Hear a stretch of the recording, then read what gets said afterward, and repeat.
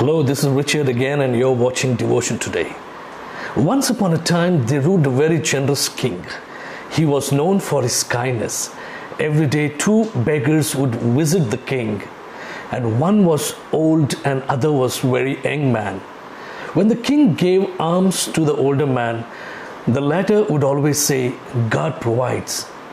The younger beggar, other than said, "A king provides," when given alms by the king.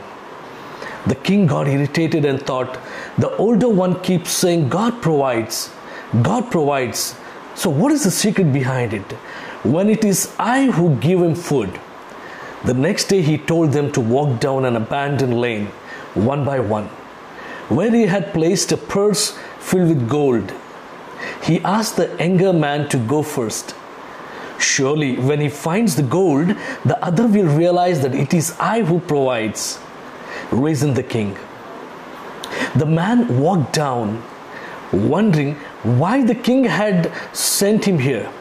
"Perhaps he wants me to enjoy the peace of his beautiful road, or I should walk down it with my eyes closed, I guess." As he did so, he missed the purse of gold on the ground. The older beggar walked down next and found the purse himself. The king questioned them later. "Did you find anything on the road?" he asked, looking at the younger one. "No, your majesty, it was a beautiful road," he replied. "But I found a purse of gold." "As I always say, God provides," said the older one. The displeased king then called the younger beggar aside. "This is for you," he said, giving him a pumpkin. He had filled it with the silver coins, which he was sure the beggar would not miss. "Surely now the older one will realize who provides," he thought.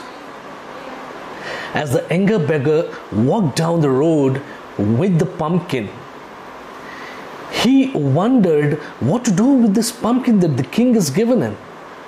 He was trying to reason out what is the reason that the king gave him the pumpkin. "I cannot cook this pumpkin either, neither I can eat it raw. What will I do with the pumpkin?" So he was trying to figure out, he thought. And later he caught a sight of a shopkeeper, and the shopkeeper agreed. "Here are a few coins for it," he said, and took the pumpkin. The beggar went away so happily. At last, he made a few coins from the pumpkin, the beggar thought. And also, he thought that his king is so generous. He thought, praising his own king. Soon after, the older beggar walked by the shopkeeper's shop, begging, "Spare an old man a coin," he said. The shopkeeper saw him and felt sorry for him. "After all, I have no use for the pumpkin, so let him have it," the shopkeeper thought. He called him and gave him the pumpkin. The older beggar took the pumpkin back to his hut. "Oh, I can make something from it," he thought, taking out a knife to cut it. Much to his delight, he found the pumpkin filled with silver coins. Oh, he acknowledged, God always provides. God is great, he thought. The next morning, the king eagerly waited for the beggars. When they reached, he asked the younger one, "Did anything exciting happen to you yesterday?" "No, your majesty, but I did earn a few extra coins by selling the pumpkin you gave me," came the reply. The king was dismissed. "What about you?" he asked the other one. "Oh, I was so blessed, your majesty. Yesterday the shopkeeper gave me a pumpkin, and when I went home and cut it, I found it filled with silver coins. And as I always say, God provides." The king gave up, having learned his lesson. My dear brothers and sisters, we see a similar instance in the Bible. In 1 Kings 19:18, when God feeds Elijah, It says, he arose and did eat and drink and went in the strength of that meat 40 days and 40 nights. Here, all the strength supplied to us by our gracious God is meant for service, isn't it? Not for wantonness or boasting. But when the prophet Elijah found the cake baked on the coals and the cruse of water placed at his head, and as he lay under the juniper tree, he was no gentleman to be gratified with dainty fare that he might stretch himself at his ease. Far otherwise, he was commissioned to go 40 days and 40 nights in the strength of it, journeying towards the Mount Horeb. It was called the Mount of God. When the Master invited the disciples to come and dine with him, after the feast was concluded, he said to Peter, "Feed my sheep." Further, he goes on adding, "Follow me." Even thus it is with us, my dear brothers and sisters. We eat the bread of heaven that we may expend our strength in the Master's service.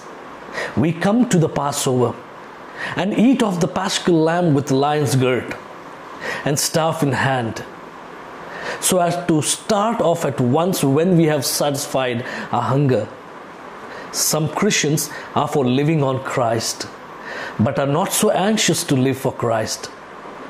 Earth should be a preparation for heaven, and heaven is the place where saints feast most and work most.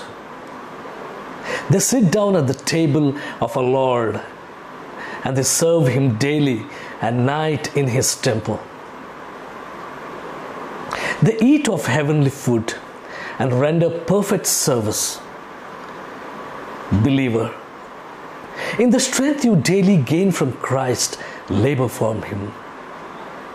Some of us have yet to learn much concerning the design of our Lord in giving us His grace.